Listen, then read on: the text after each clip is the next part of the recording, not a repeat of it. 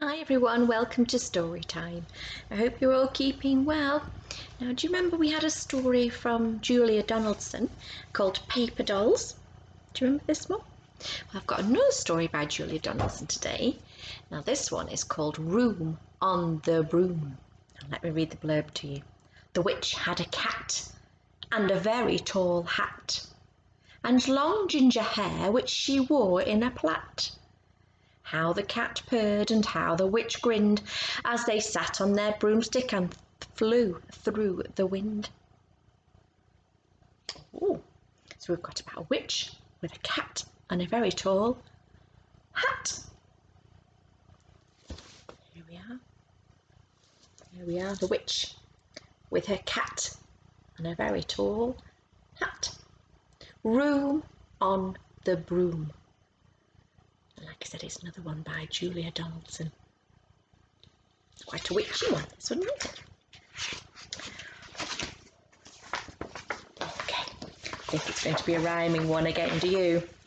Room on the Broom by Julia Donaldson. The witch had a cat and a very tall hat, and long ginger hair which she wore in a plait. How the cat purred and how the cat grinned as they sat on their broomstick and flew through the wind. But how the witch wailed and how the cat spat when the wind blew so wildly it blew off her hat. Down! Cried the witch, and they flew to the ground. They searched for the hat, but no hat could be found. Then out of the bushes on thundering paws there bounded a dog with the hat in its jaws. He dropped it politely and then eagerly said, as the witch pulled the hat firmly down on her head, I am a dog as keen as can be. Is there room on the broom for a dog like me? Yes, cried the witch, and the dog clambered on, and the witch tapped the broomstick, and whoosh, they were gone. Over the fields and forests they flew. The dog wagged his tail and the stormy wind blew. The witch laughed out loud and held on to her hat, but away blew the bow from her long ginger plait. Can you spot the bow?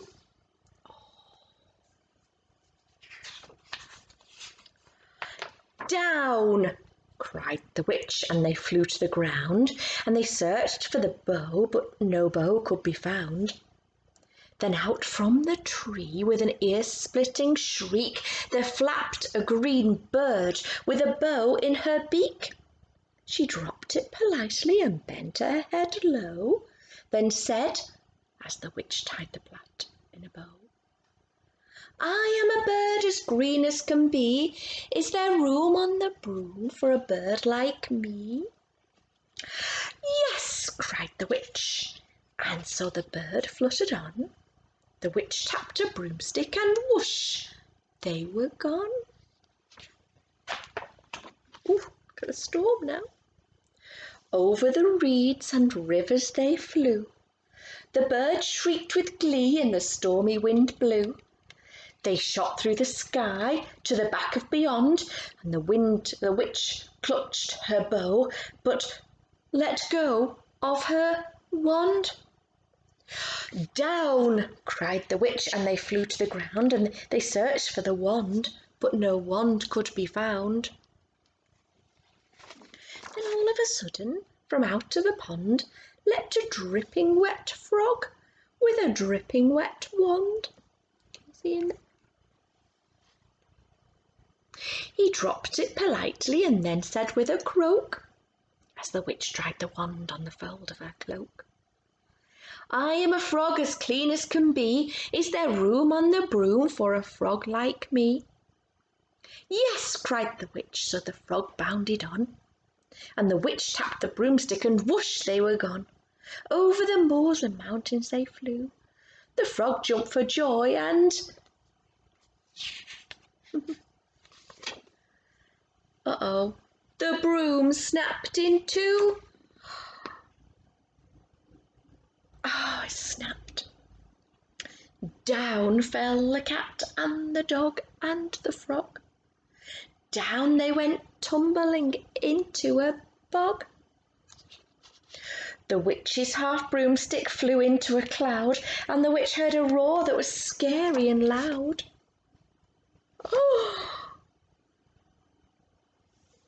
I am a dragon as mean as can be, and I'm planning to have witch for my tea. No, cried the witch, flying higher and higher. The dragon flew after her, breathing out fire. Help! Cried the witch, flying down to the ground. She looked all around, but no help could be found. The dragon drew nearer, licking his lips, said, maybe this once I'll have witch without chips. Oh! But just as he planned to begin his feast, from out of a ditch rose a horrible beast. It was tall, dark and sticky, and feathered and furred. It had 4 frightful heads. It had wings like a bird. And its terrible voice, when it started to speak, was a yowl and a growl and a croak and a shriek. It dripped and it squelched as it strode from the ditch, and it said to the dragon, "Buzz off, that's my witch." Let's have a little look at this monster that's risen up from all of that mud there. Can you recognise any of the characters pretending to be a muddy monster? Oh, I think they're helping, aren't they? They're helping the witch. The dragon drew back and he started to shake. "I'm sorry," he spluttered. "I made a mistake.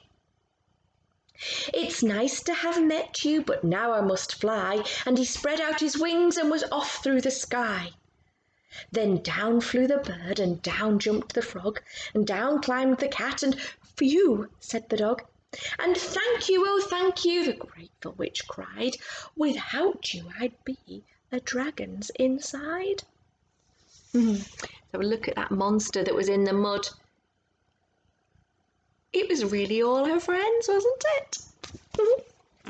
And she said, "Thank you so much."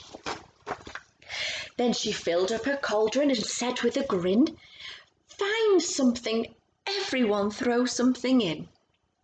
So the frog found a lily, the cat found a cone, the bird found a twig, and the dog found a bone. They threw them all in, and the witch stirred them well, and while she was stirring she muttered a spell. Iggity, ziggity, zaggity, zoom. Then out rose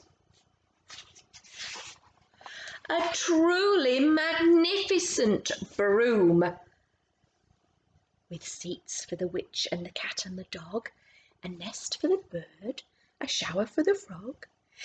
"Yes," cried the witch, and they all clambered on, and the witch tapped the broomstick, and whoosh, they were gone. Oh, that must have been an amazing magic spell to create this broom. Yeah, and they just used just a little bit of something from everybody to make it just right for them all. What a lovely story, wasn't it?